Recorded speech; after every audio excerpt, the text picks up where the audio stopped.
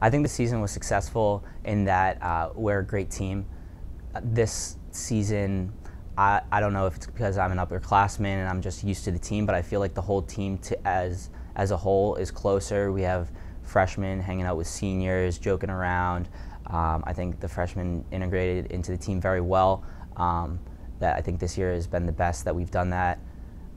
So as a team, I think we're the closest and I think we're the strongest, and I think that plays really well going into conferences because this is such a team effort.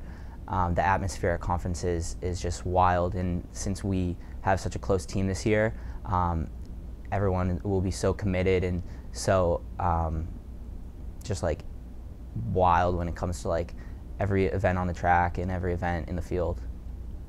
I think we need to get the points. We need to get our points where we can get them. We're a very good team, but we're lacking in depth. We have great talent in every event that we compete in, but we need to score high in those because teams like Southern Connecticut have numbers. So just on the track, we usually dominate the track. That's one of our strongest, and we take pride in that. But we also have great throwers and jumpers. We just don't have that many of them.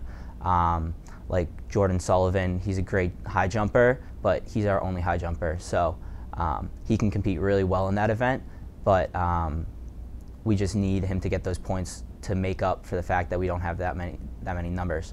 And then just like going into the throws, we have Stephen in the weight throw. He's the only only athlete throwing weight, but he's going to place high, and we expect him to place at least in the top 3. And then we have the great addition of X, who adds some depth in the shot. X and Darren are 2 and 4. So I think we really just need to take the points where we can get them on the track, and then also hold our own in the field and have our great athletes on the field events score those points as well. We've been competing every single year. Last winter was a disappointing season for us. Disappointing meet at conference for us because we didn't compete very well. We got 4th, I think, and we wanted 2nd and would be like all right with 3rd if we gave it our all, but we really didn't compete that well last year indoors. So I think since then, outdoors and then going into this year, we've had like that fire under our butt, and that's like allowed us to like think back to the feeling that we had last year and not let that happen again. And a big difference in that is just like getting closer as a team. As I mentioned before, the freshmen hanging out with the seniors, I think that's great because when that like atmosphere happens, you're competing for your friends. So like as long as you're doing it for not just yourself, you're competing really hard, and that doesn't matter like what place you get. You just know that like you had a really good meet. So last outdoor, we got 3rd place, and we missed 2nd place to Franklin Pierce by like 1.5 points. But we knew that we gave like everything we had, and we were okay with that because we couldn't really look at any performance and say I could get a point there because we just knew that everyone gave everything they had. So going into this meet, we're going to have that same mindset of giving everything and not letting up any points.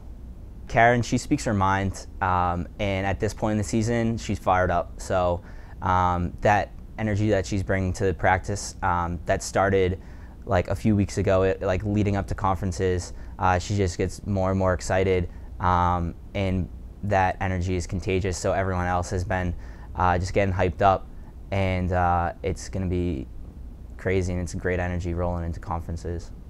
Going into the championship, needless to say, that's what we've talked about since we started preseason, October, for the guys that weren't running cross country. Last year on the indoor championships, I think it would be safe to say our guys were extremely disappointed. I don't think they, I don't think they competed as hard as they possibly could have. I think there was a different intensity this year. We'd like to be top 3. I'm realistic enough to know that we have events that aren't as strong as some people's events, but I'm also very well aware of the talent that we have on the team. One of the things that we have been focusing on for the most part is the entire season is about them and their personal bests. Lately I've been trying to tell them, as much as they were willing to hear, that it's not necessarily how great your personal best is, it's how many times you're capable of doing your best.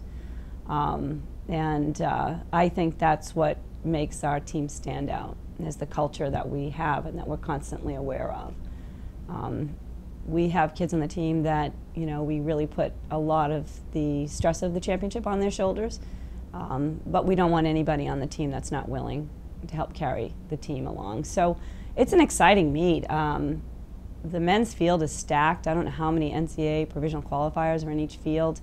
I don't think anything's going to be won easily. Back in the day, there were some events that basically, if you were pretty good, you could win.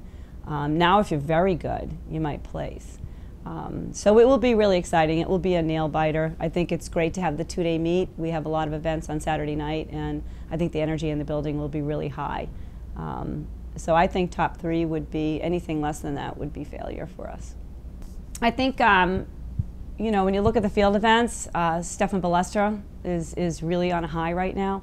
I'm hoping that he can carry that through. If he just does what comes naturally to him, he'll be fine. Steve Verk has had an amazing season, 151.24 or something. He is in the 800 meters, so he's starting the season off where he left off last year. We expect big things from him, and he's a gamer. He is probably one of the least selfish. Well, I think we have quite a few not selfish people, but he is somebody that literally competes hard for the team. Lucas Taxter, who comes to mind. He went into this season with a personal best in the mile of 4:17. He's run 4:09. He anchored our relay in 4:07. He doesn't care about the X's and O's whatsoever. He just wants to beat people, and it's a great attitude. He's a great contributor to the team. Joe Conley, very talented, and Justin Ireland, the sprints.